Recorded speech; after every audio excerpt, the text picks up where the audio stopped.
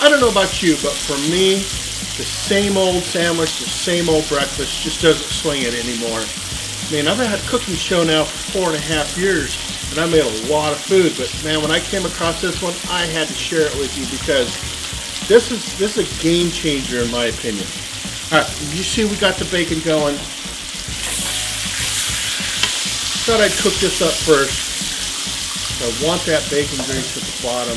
I got 3 eggs, and I'm actually going to scramble them for this, but the reason why is because I want to put some cheese over the top, and that way it holds it together for our sandwich.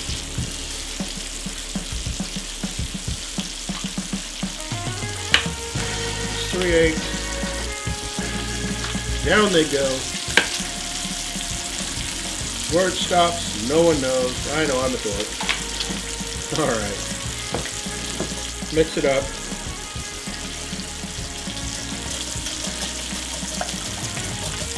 Give it a good mix. Now I'm going to add my grandpa's secret to it. That is just a touch of water. Not much at all.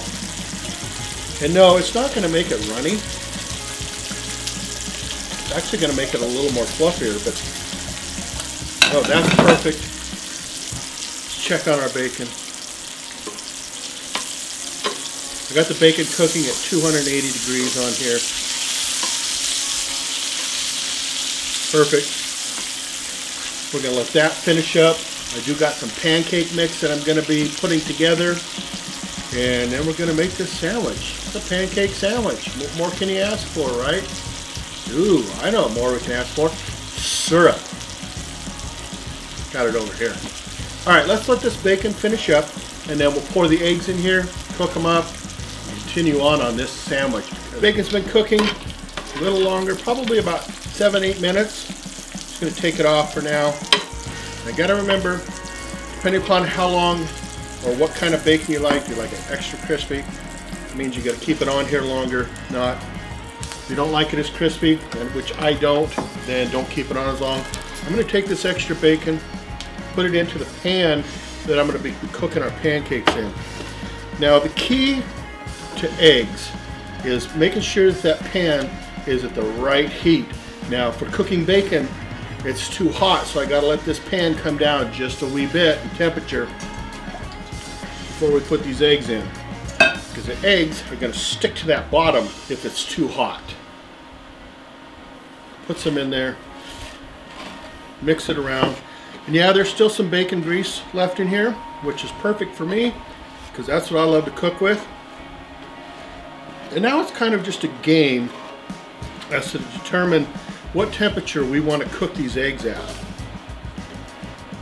As you can see,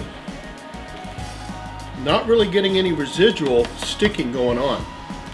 The bottom of the pan is staying very clean, and that is because we let this pan come down in temperature. I'll pour a little more in.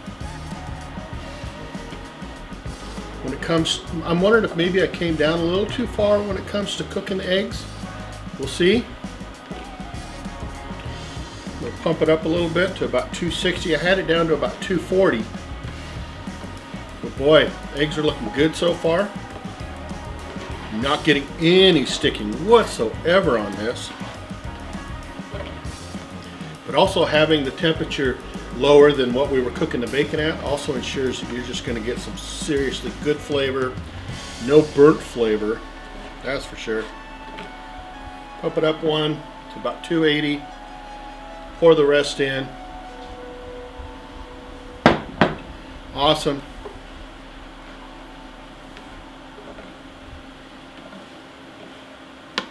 That runniness of the egg, it's time to put a little bit of salt and pepper in there.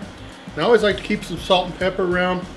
This is 2 parts salt, 2 parts salt, 1 part pepper.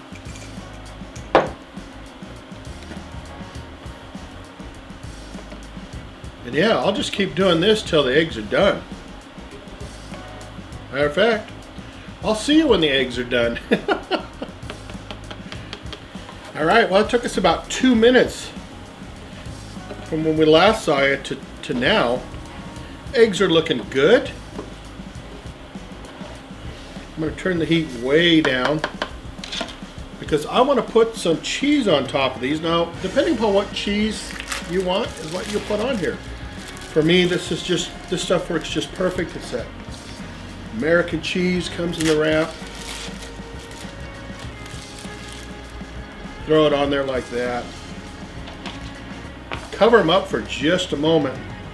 Don't need to very long. But over in this pan, this is where we're going to be doing our pancakes in. So I want to start making our pancake mix. I'm going to use the same pan, or I'm going to use the same container that I did the eggs in. And this is calling for 1 cup of pancake mix. So you can make your own.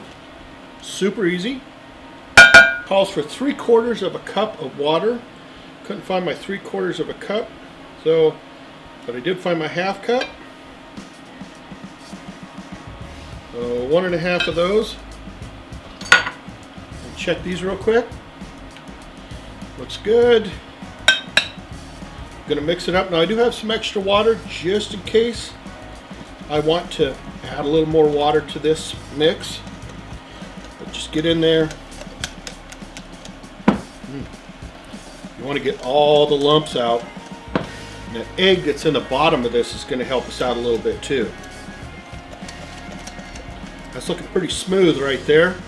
Let it sit for a moment. Check our eggs out. Starting to melt. We're almost done there.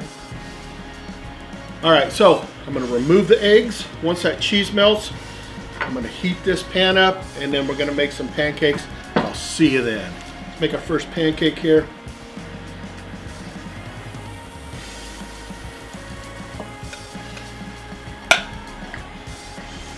Looks good in there.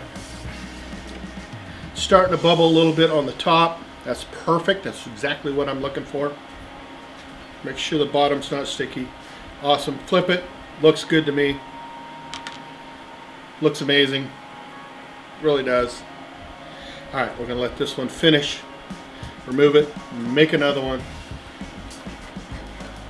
Alright. Move that off to the side there. Add a little bit more oil or grease to the pan. Get it around in there. Make ourselves another one.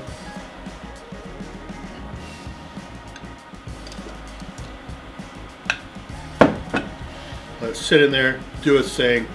It's just perfectly round right now. It's just slowly spread down. Alright, I gotta be honest with you. I'm sitting here waiting. I'm looking at that other pancake. I'm thinking, it's calling my name, so I ate it. But that's okay. So we'll use this one. Perfect. Add a little bit more oil to this pan. Slide it around in there. We got enough to make another. Let's do it.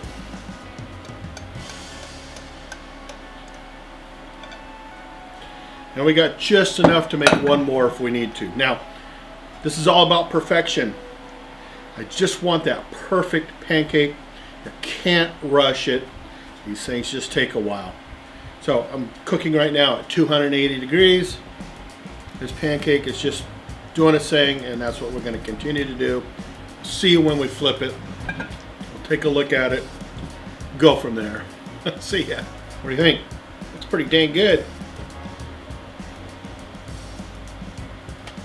Oh, that's okay. It flipped pretty well though. That looks really good.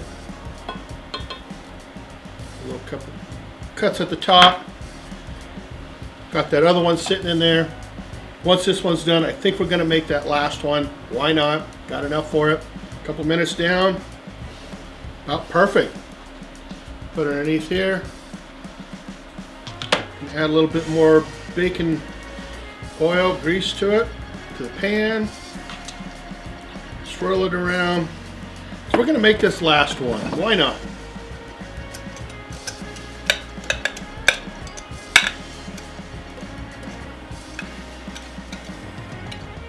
All right, let's take a look at this before. Looks good. Give it a little flip. Okay, about 2.5 minutes down. Flip it. Looks great. All right, I'm going to cut the power there. Take this off. Put this back on. Voila, there's our goodies right there. Pancake on there. So, get our fine china out here.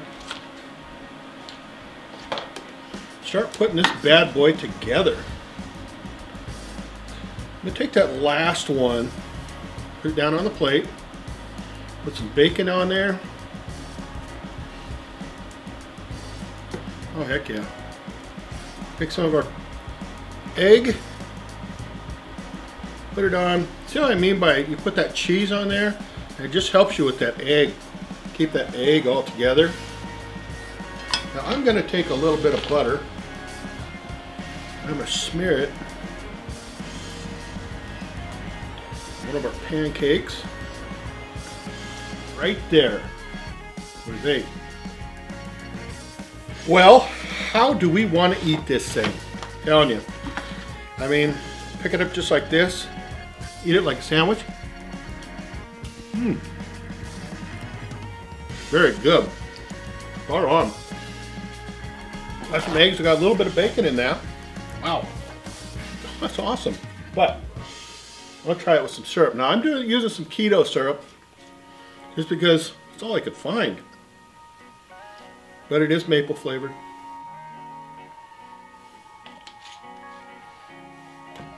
All right.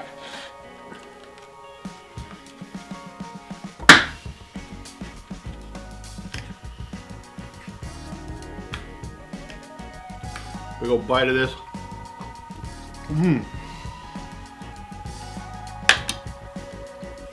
Spot on.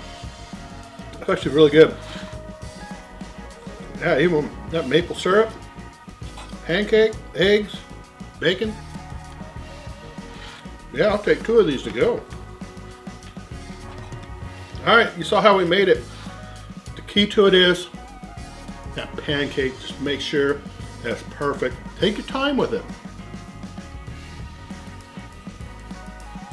I hope you enjoyed the episode. Just wait till next week's episode. We've got more breakfast coming. All right, see you then. Take care, guys. Thanks for watching, and I hope you have a great day.